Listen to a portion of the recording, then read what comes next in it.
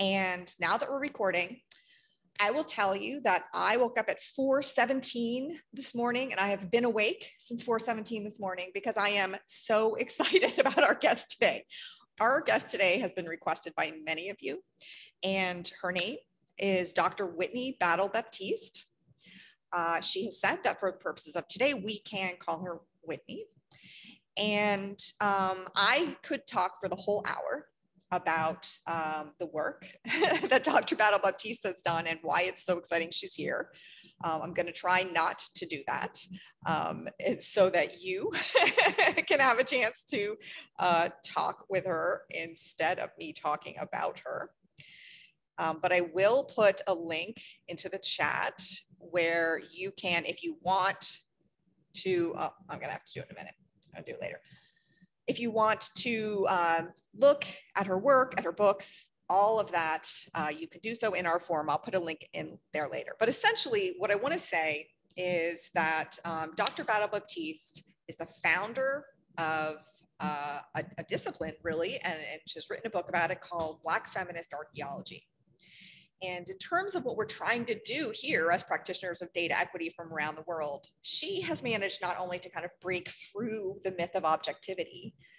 In breaking through that myth, she has been able to kind of to flip the script and create an entire discipline within her field that harnesses the strength of her position to do great work. So not only is she breaking through the myth, she's actually flipping the script and embedding deep equity into her field, which is Black Feminist Archaeology. And she's also the director of the W.E.B. Du Bois Center, which I know that lots of us have been reading that book, which Dr. Battle Baptiste is the editor of the book of Data Portraits Visualizing America. So that's all I'm going to say now. It's taking a lot of restraint, but I'm going to now turn it over to Dr. Battle Baptiste, and she's going to talk a little bit, just do some setting the stage so that we can have some understanding of what it is she's working on and thinking about, and then we're going to open it up to you folks for your live questions and answers. So over to you. Thank you. Thank you so much, Heather, for inviting me. I'm going to share my screen. And of course, we all are in Zoom all the time, but, you know. Oh, of course. 1 second.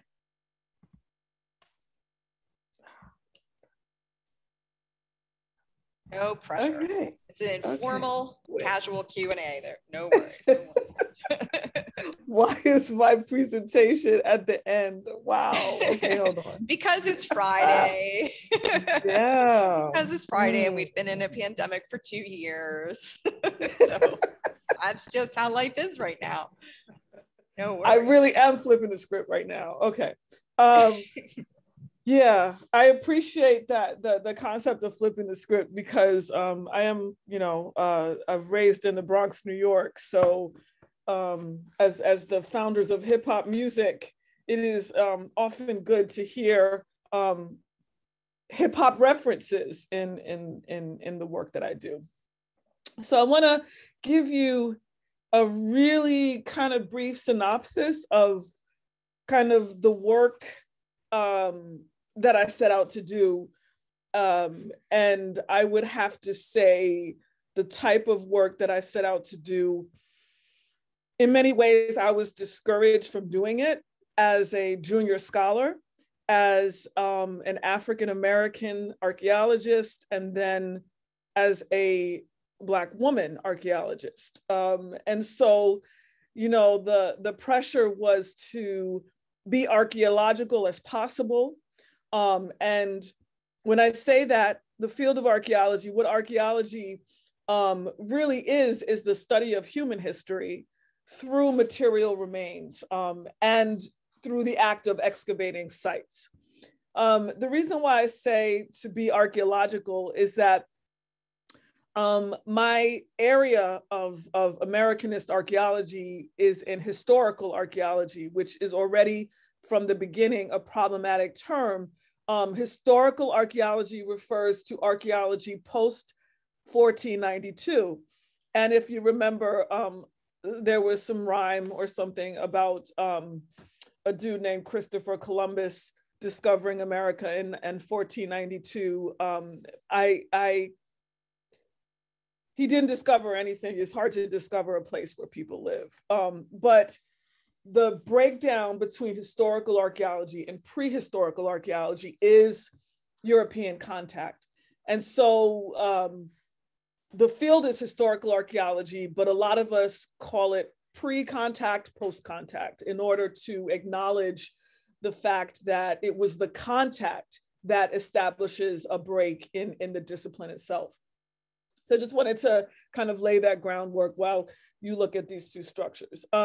So archaeology, the basis of what we do is excavating sites.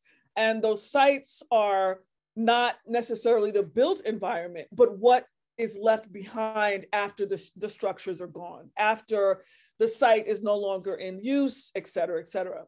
And so I'm taking you through a little brief, oh goodness, a little brief kind of reckoning of how I wanted to approach the archaeology. And so I put this quote up. This is from Bell Hooks, may she rest in power. And it is about how understanding the place that material objects have in our lives, right, is very different for various people. But this particular one really strikes me because Bell Hooks is talking about finding out who she is through the things and the place that is her grandmother's house. It is also a place where Bell Hooks talks about growing up in an apartheid South, also known as a Jim Crow South, where your body is not safe when you leave the confines of your house or your immediate community. And so in this place, right, the importance is the structure, you know, the food, the interaction, and it taught her how to have her own sense of who she was. And so for me, approaching archaeology was really about going into it, trying to find the very things that I had in my growing up and how they related to how I was going to try to approach my research. So, what is it? Okay, so just a really blurry picture, but this is a picture of my great-grandmother, Hattie Elizabeth Shaw, and 3 of her children of the 12 she had.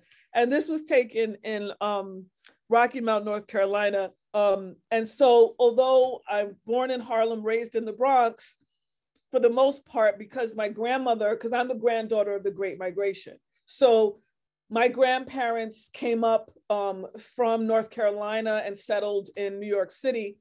And that's actually where my grandparents met, in Harlem. And however, you know, part of, and this is actually my next project way further down, is actually, you know, complicating what we think about as race, right? Because my great-grandmother, Eastern Band Cherokee, her husband was Black and Eastern Band Cherokee. And so we are racialized as African Americans. And do you have to choose between Indigenous and African? And how is that racialization? Specifically with Eastern Band Cherokee, it's much more complicated because they are the ones that did not walk. That's how it's said. They are the ones that did not go on the Trail of Tears. They are the ones that stayed and were hidden in plain sight. So they became either Black, white, or mulatto. And it often depended on the person taking the census, which is data. So we'll see what happens in the years to come as I do my research. But in this concept, I do want you to understand that although my folks are from North Carolina, I grew up in this place called Co-op City in the Bronx. And I like to show this because it shows water and it shows trees and it shows that, you know, you can be in the Bronx and it is varying landscapes. It's not just the urban is, yes, I didn't have a yard, and that's why I like to show this picture. I grew up on the 16th floor of a 33-story building. One of it is actually in this picture. If you can see my cursor, it's this one right here.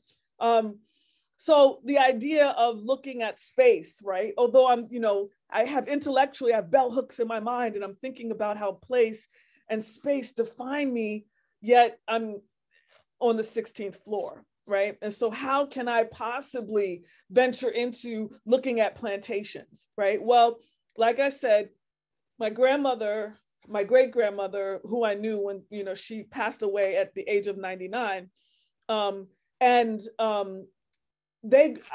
learned about what it was like to be in a space where the kitchen was not in the house, right? The bathroom was not in the house. And so we talked a lot about sweeping yards and all the kinds of things that go along with this. And I really wanted, you know, archaeology to be kind of a conduit between the stories that my grandmother was telling me and me trying to figure out the African-American past, right? And my grandmother often kind of calmed me down and said, people just swept the yard because there was no grass and you didn't want to cut your feet. Or my great-great-grandmother, Emmeline Blunt, my grandmother always told me she was just mean and made us, you know, sweep the yard every Saturday. It was like a punishment, but it was a chore.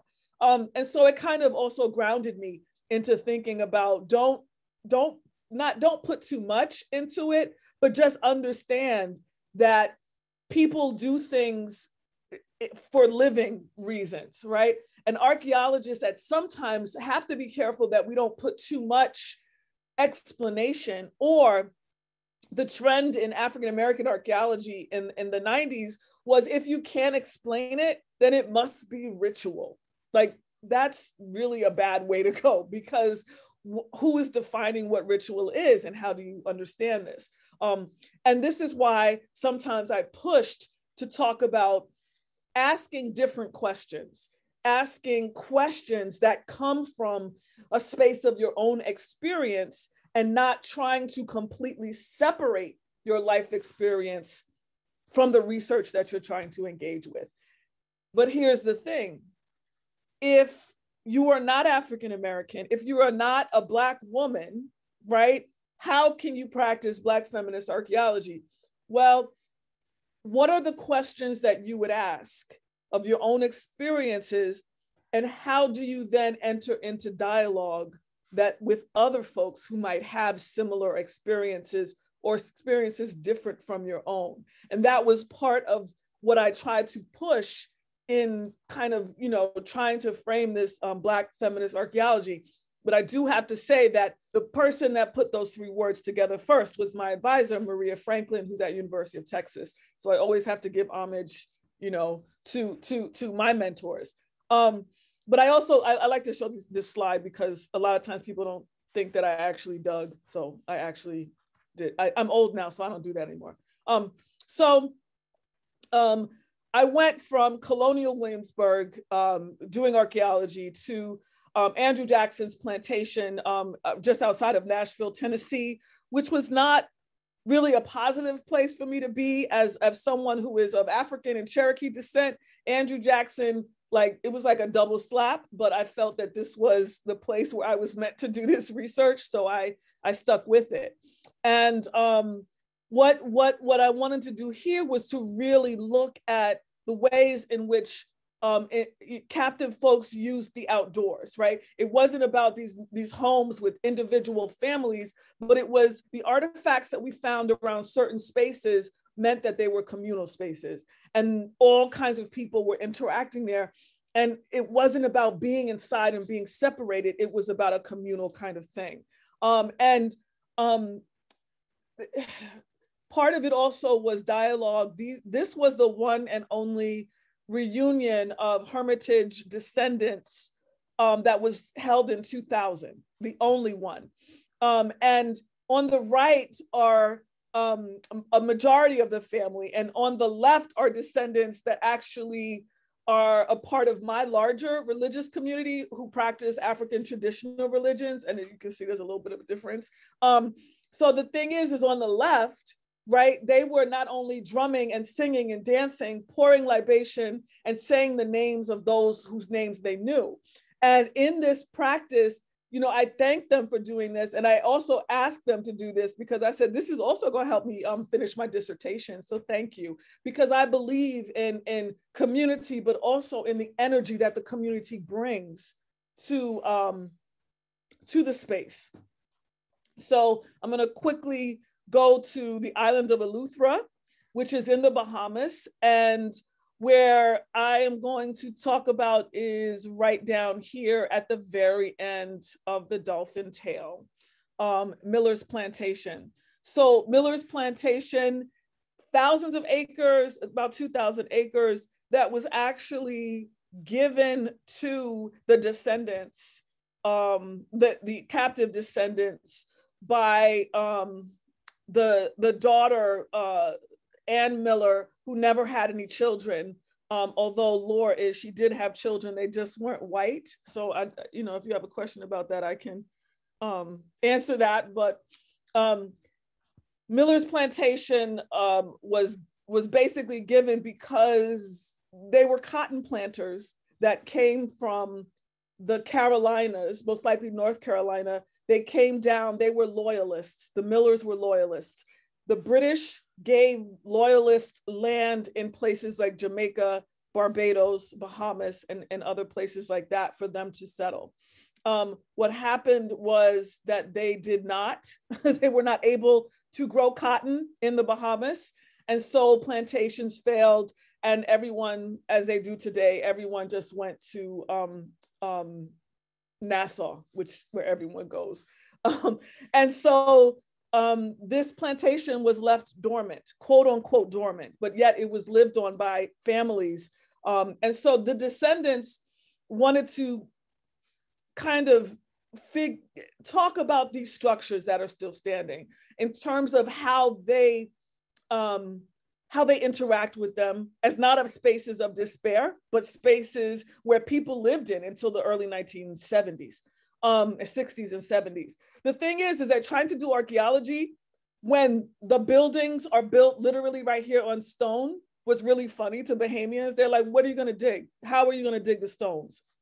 What we want to tell is the stories of the people who were here, the connection. And it was also a court case that a developer was trying to take the land, and the community was a Bahamian developer, was trying to buy the land because he said no one lived there.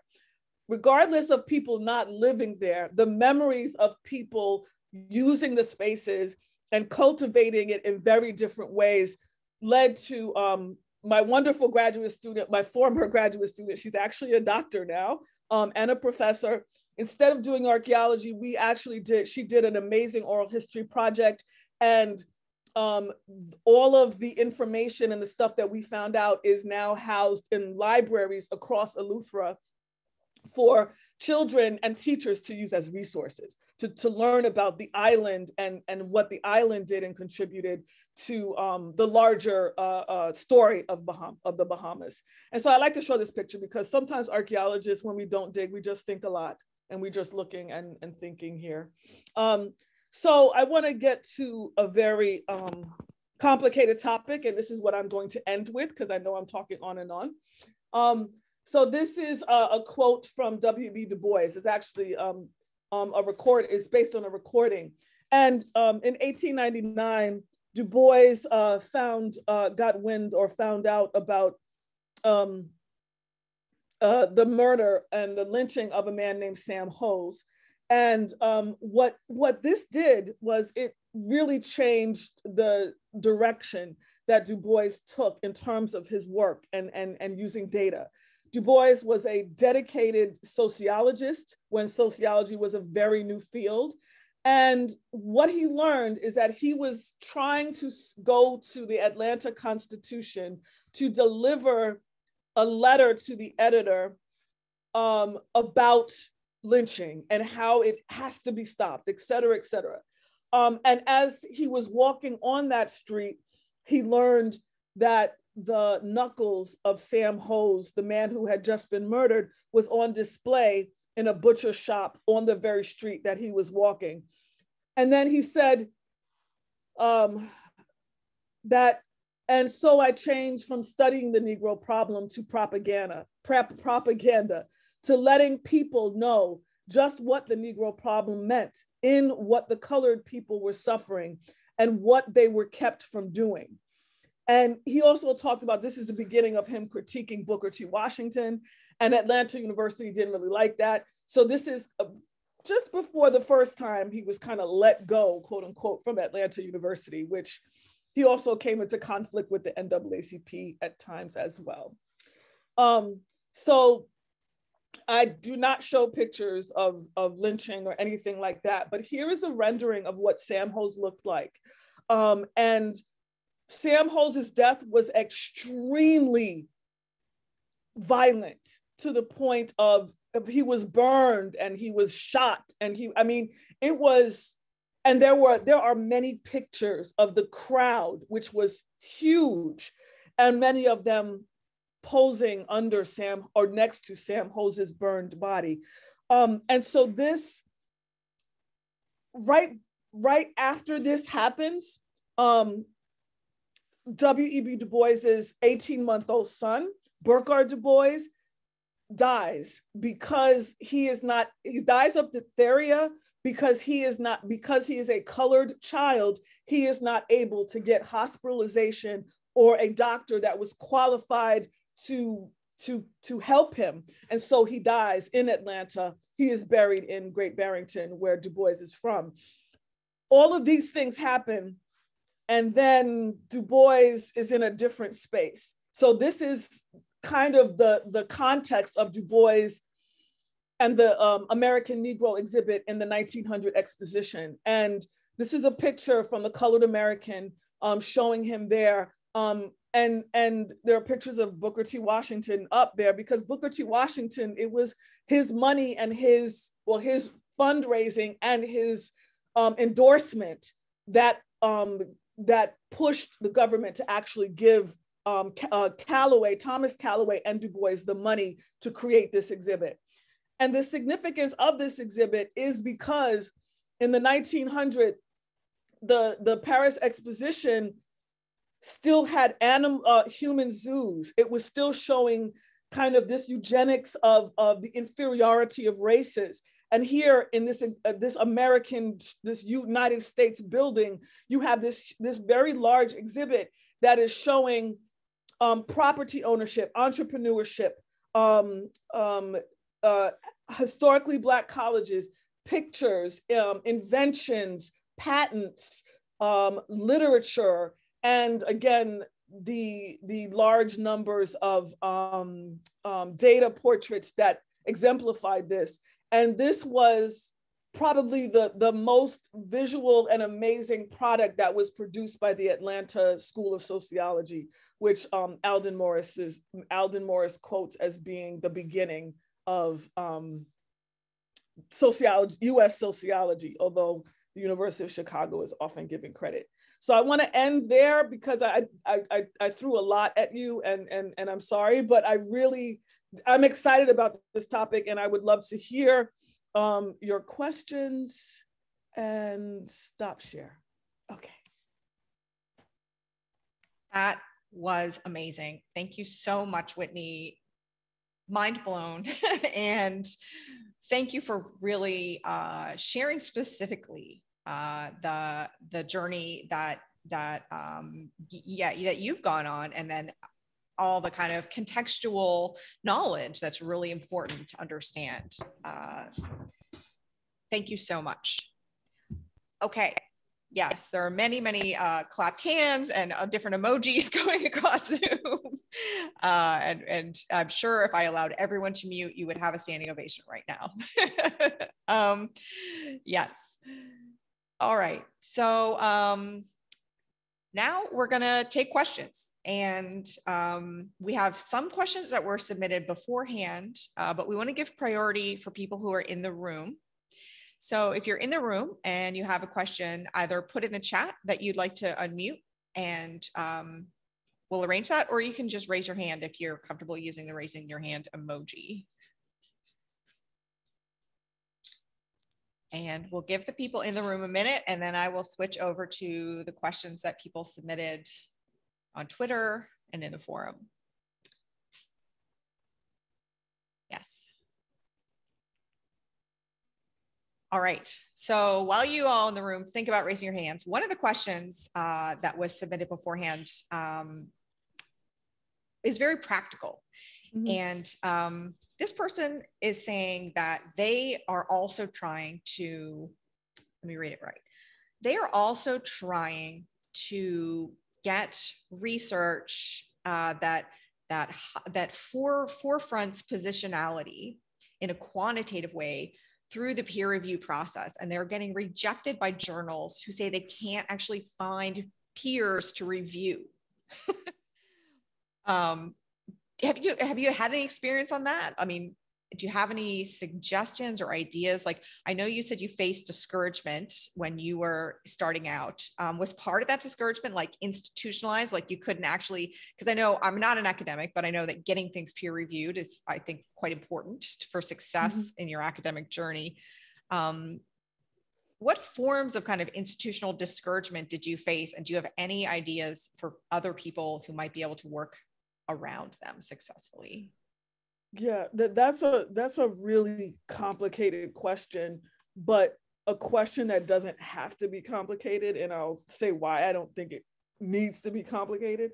So the first article, it was in a graduate seminar, and we got together, we did a paper at a conference, and that paper turned into an edited volume called Household Chores and Household Choices.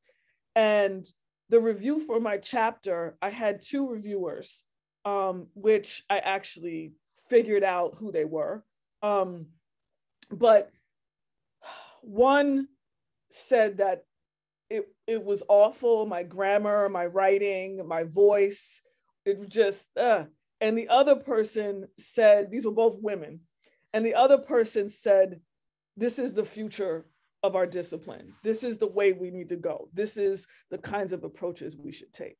Now, I was devastated by that first one, but that second one, who still remains in many ways a mentor, that second one created that balance for me. And everyone doesn't have that to happen. You might send something in to review, and then you get two really bad reviews. And then what do you do with that? I would say you keep pushing and you find another space. However, as right now, I'm one of the associate editors of Transforming Anthropology. And I have to tell you, we have what we sometimes call developmental editing, which means that we are embracing folks who are looking at alternative ways to look at data, to look at the aspects of anthropology. And Transforming Anthropology is the journal for the Association of Black Anthropologists.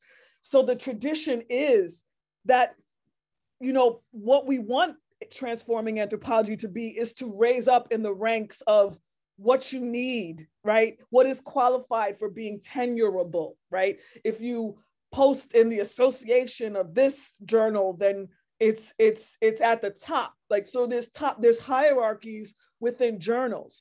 As far as I'm concerned, the reason why it shouldn't be that difficult is that now I'm a full professor. I should be in the room when it comes, or on an editing board that comes to shifting the ways in which people are reviewing articles, right? In the same ways that shifting the ways that people are being promoted to full or gaining tenure, right? Or being awarded tenure. We have to translate what community-based research is. The fact that it takes longer to do, the fact that there are many aspects of when you engage with living people. Archaeologists like to deal with dead stuff and stuff, right? But the ideas behind kind of, dare I misquote Shirley Chisholm, that says if you don't have a seat at the table, you bring your folding chair and you open it and you sit down, right? I think of that, right? Because a long time ago, someone told me that I'm too, I've been called a lot of things, but I'm too whatever, right? To be in the academy. I'm too whatever. Yes, I wear braids and big hoops and I listen to hip hop. So I can't possibly be a full professor at a state university, but I am. And I'm unapologetically Black, and I am unapologetically who I am. And part of that is being at that table. I no longer am on the folding chair, but the truth is that we who are in spaces and places of power need to understand that we need to catch up, and we need to not be bitter at our own experiences, and we need to make the experiences of the generations that are coming more adaptable to what other folks are doing, because it's the only way for us to move forward. So just keep finding a journal, find a community that's going to support you, and then tell your institution that this journal is respected in this particular field and you need to get over it. You are getting another emoji-based standing ovation. People are just jumping around. Thank you. That's a really, really great answer. I'm opening it back up to people in the room. If you folks don't raise your hand or put questions into the chat, I'm just going to keep going through the ones people submitted on Twitter, but I don't want to always prioritize people on social media. So, oh, good. Somebody has their hand raised. Great. Tons of people. Alexandra, let's see. Let's unpack. Hello. Can you hear me? We can. Yes. Excellent. Thank you for such an insightful and thought-provoking discussion. As Heather said, definitely standing ovation from all of us. I was really struck by the combination of points that you made about not reading too much into things, right? That sometimes we can put too much meaning based on where we come from, but then also your exploration of, could you be a Black feminist archaeologist if you're not a Black female? And that struck home for me in thinking about how do we address the fact that, like, my experience as a woman, my experience as a mother might be very different than someone else's experience of being a woman and being a mother. And do I actually have any more right to speak to an interpretation of data or facts about those classes just because I belong to them? Or is there a different way of, how Heather talks so much about opening yourself up to new possibilities and new questions? How do you tread that, and how do we explore that in terms of our interpretation of data and the questions that we ask, and how we bring our own identities to bear? Great question. Thank you. And first of all, sometimes I feel like, if you choose to have children, I feel like you should be given some credit in the academy for like doing that. But and if you choose not to have children, you should get credit for that too. Anyway, but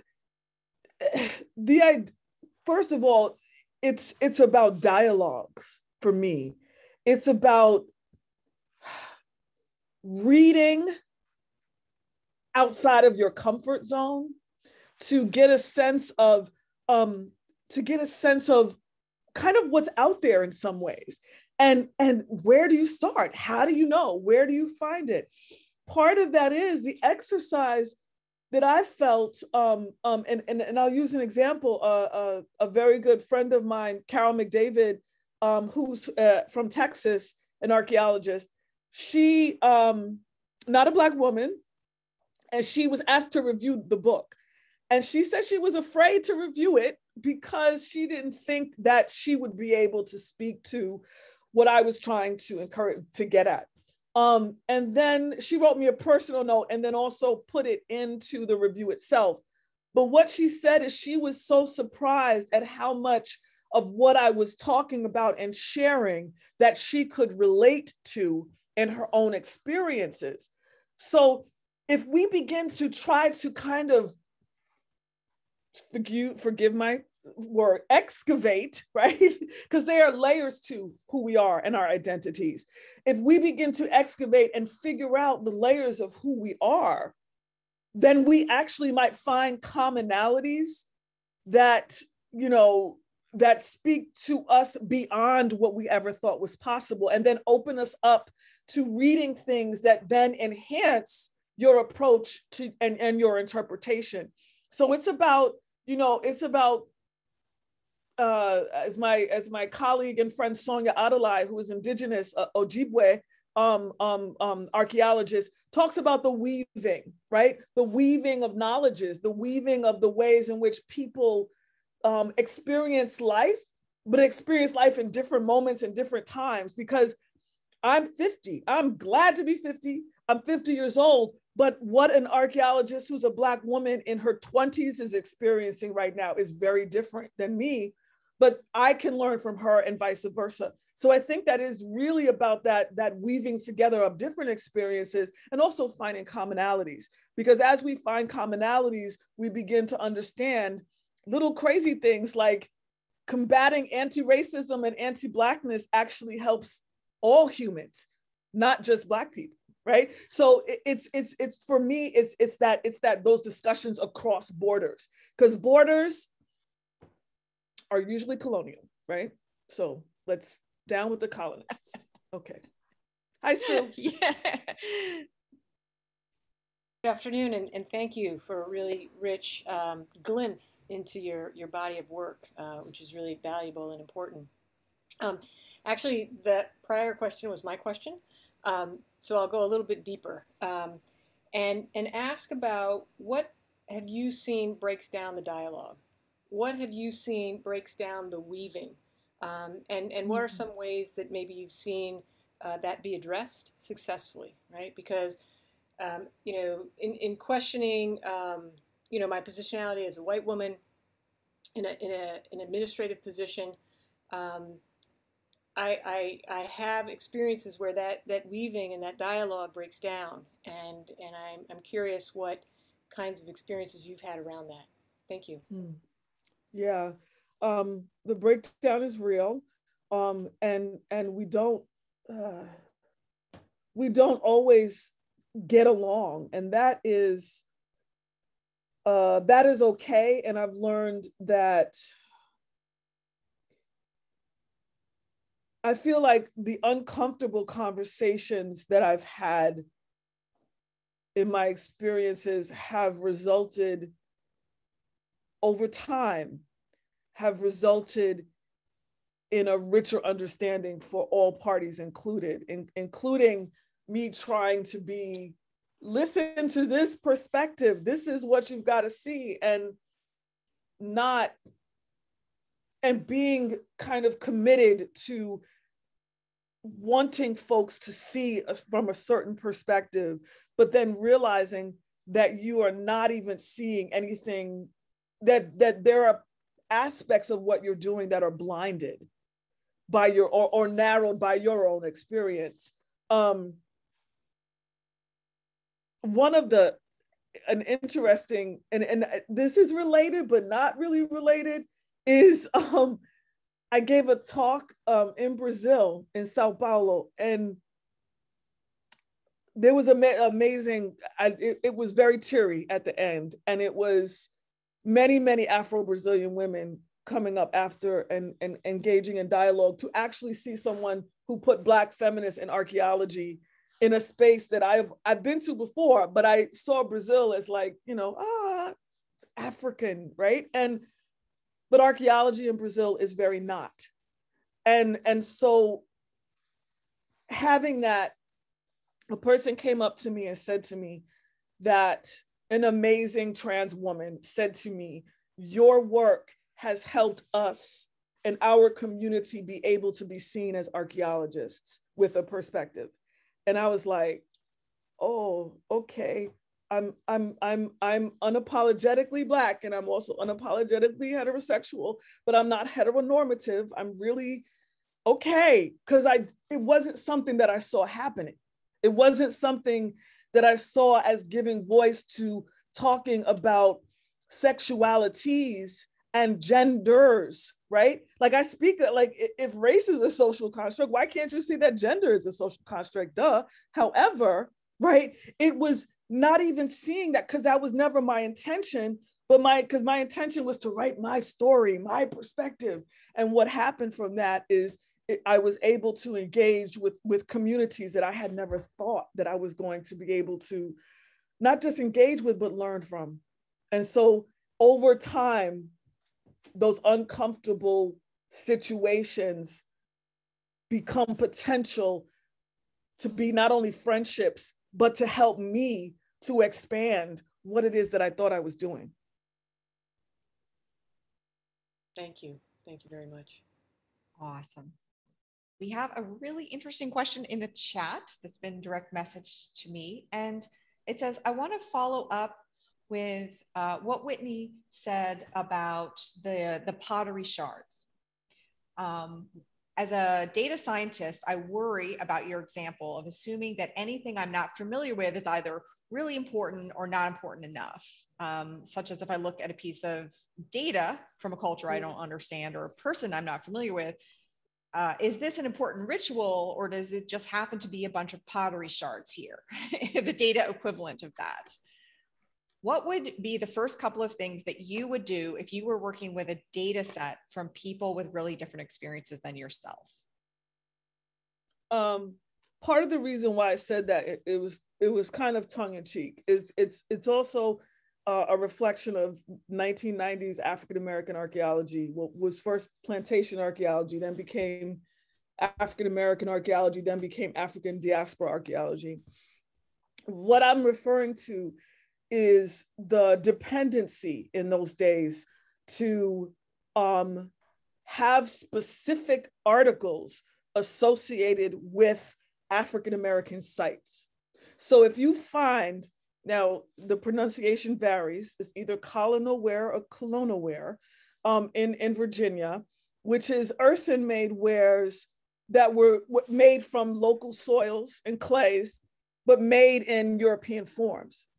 So the idea is we're indigenous making them and selling them to African-Americans, or were African-Americans making them? Probably both, okay?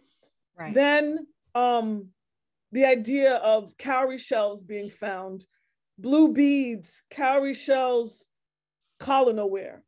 It was almost as if you find, it was like a checklist of things that happen in repetition. And also this thing called root cellars, which are subterranean storage pits, as jargon goes. But root cellars are called that because in the wintertime, they are near fireplaces, so they keep things warm so they don't freeze. In the summertime, the ground is cool, so they keep things cool so they don't spoil. This is an early form of refrigerator. African peoples in the Americas were not the only ones to use these root cellars, right? So why, if you were poor and non-African, right, and didn't own a plantation or people, you would have a structure like this too, because that's how you store food. So it's not a Black thing; it is a storage thing, right? And those would actually, Sue, those were those uncomfortable arguments where African-American archaeologists who were very low in number began to push back and say, look, I know we want to focus on the artifacts, but please let's stop saying if you find a cowrie shell, a blue bead, and a root cellar, that Black people lived here. It's a little problematic. So in that sense, here's the thing, going to the Hermitage for the first time, that was really deep, because I go into the Hermitage and I'm assuming that everyone around me also is versed in African-American intellectual and African-American history. And I come and find out that no one around me has studied African-American history. If I was digging on a Greek site, I would be expected to understand the context of where I am digging. Just because you are from the United States, you have no idea what it is to talk about slavery. And because I'm an African-American of indigenous descent from the Bronx, I have no idea what it's like to be enslaved or captive in Tennessee. So I too have to find out the context of the direct areas that I'm looking at. And that's why that's the pushback that I'm talking about. It's not actually about not using the data or just saying it's ritual. So the ritual part becomes, and the ritual part used to get me really upset, because being brought up in an African traditional religion as an African American. I'm not Baptist, which already means that something's wrong with me. And then, I mean, socially. And then there's this idea that I'm talking about, the orishas, and I'm talking about, you're finding all this metal, and you're finding these chains, and they're where the floor would have been. To me, that says Ogun, right? That says the deity of iron and iron work. Same thing if you're looking at Catoctin Iron Furnace in Frederick, Maryland. Ogun is prevalent there. So it's for me, and I didn't want to be that ritual specialist. So I never wrote about what my own personal experiences was in that light, because I didn't want it to be, I didn't want ritual to be a bad word, but I also didn't want people to dismiss me and only look at me to define what things were and translate them into some African traditional religious, I don't know.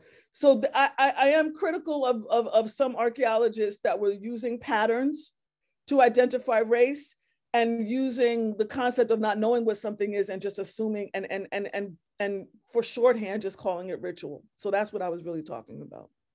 That really, really helps. And it's so connected to what data scientists are doing now in kind of looking at patterns and then applying that, they're predicting people's race from patterns, which is the kind of data science predictive algorithm equivalent to exactly what you're saying. And it's equally as problematic, to do that.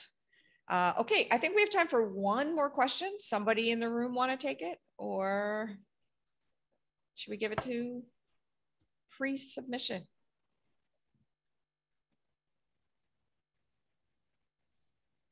All right. So the last question, I think, is in your work where you, in the book, Black Feminist Archaeology, you talk about in a part where you realize that the definition of home that was often being operationalized was much too narrow for the actual lived experiences of the people that you were learning about.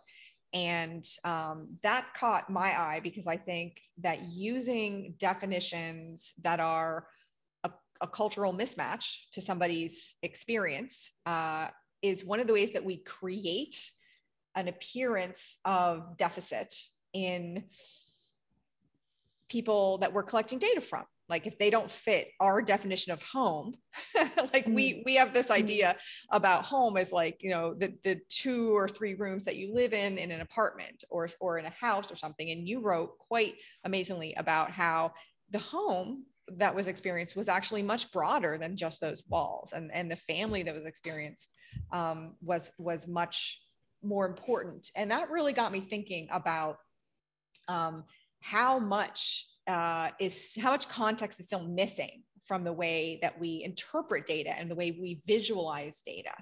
And I'm wondering if you could just, as your last thing, tell us what do you really love about the Du Bois data visualizations that you think is missing from the data visualizations and the interpretation of data that's really common today?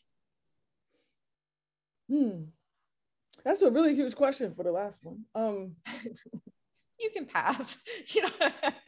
No, it's really interesting. I'm trying to, I think that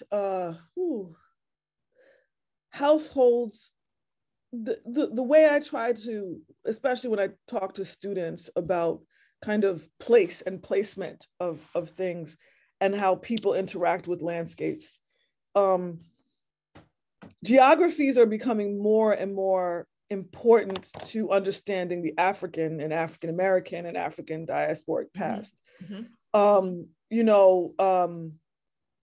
Geographies, we have anthropologists and historians who are engaging with the ways in which space and land and all of that is so essential to understanding the ways in which, even though if you've grown up with a certain practice of home, it's often shifted by necessity and how you have to live within different spaces, climates, what's available to you, et cetera. But what it was what I often try to do is explain to my students, like, you know, before you go out, you know, when people used to go out to party and hang out, there's always a gathering place. Or if it's a house party, there's always this place where people gather. For me, parties I go to, apparently the kitchen is even if no one's cooking, somehow everyone ends up in the kitchen. And so, and then you realize, well, there's a living room, there might be a sitting room, and then look, everyone's in the kitchen on top, like we're just crushed in the kitchen. Why are we? And part of that is comfort, right? But part of that is the relationship, especially, and I have some colleagues that do amazing work on African diaspora culture and food, right? How food brings us together. And a good friend of mine who's a chef, African-American chef, talks about, you know, our survival food, and which is then translates into soul food, and how soul food is different than Southern food based on race, but also how the space in which food is cooked becomes this space of collectivity. And at the Hermitage, we found a below ground, and I talk about it a little bit in Black feminist archaeology. We found this space that was underground, and it was a barbecue pit. It was obvious because it had half of a pig skull and barbecue tools and things. So, you know, thank you ancestors, because they were like, in case y'all don't know what this is, here's the evidence, because sometimes y'all are not smart. So having that, finding that, realizing, and then all those artifacts that I discussed that were, you know, domino parts, fish hooks, beads, buttons, all kinds of things that don't point to women's spaces and men's spaces. Just like today, I have 2 sons. I have to have the talk with my sons about how to be safe in the United States, how to understand how to interact with authority, and et cetera, et cetera. Back then, you needed a space to be able to teach and help your children navigate slavery and captivity. How did you and where did you do that? You do that in a space of comfort. You do that, elders and children and people that are courting, which they used to, you know, dating, right? People who are interacting and meeting each other, and this being away from labor is where the comfort is. So Bell Hooks talks about it as her grandmother's home. A captive person might talk about it as the fireplace, because we see in the account books of lots of different individuals, plantation owners, that there was a lot of complaints about captive folks taking too long to eat because apparently they socialize. So for me, that is kind of how I see the different ways in which home is created, adjusted, and used for what you need in terms of your own survival and your humanity. All right, that is so helpful. It's really going to change the way that I think about some of the data work that we do. Thank you so much. We're going to have to leave it there. I'm sure we could go for a long time more, but we're going to leave it there. And we will, I'll just put a link to where you can keep asking questions, where you can keep sharing resources, where you can find the links to Whitney's books, some videos, and we'll definitely be circling back. I definitely noticed, Whitney, you mentioned that you're going to be thinking more and doing some work in the future about how to define race, and that's something that we talk about every day, how to collect data about that without doubling down on racism and oppression, marginalization. So we'll be circling back to get your thoughts on that as you have them. I'll be back anytime. Just let me know. These are great questions, right, and I love helping. So thank you so much for inviting me, and thanks so much for everyone showing up. I appreciate it. Have a great rest of your day. Thank you. Thank you. See everyone later.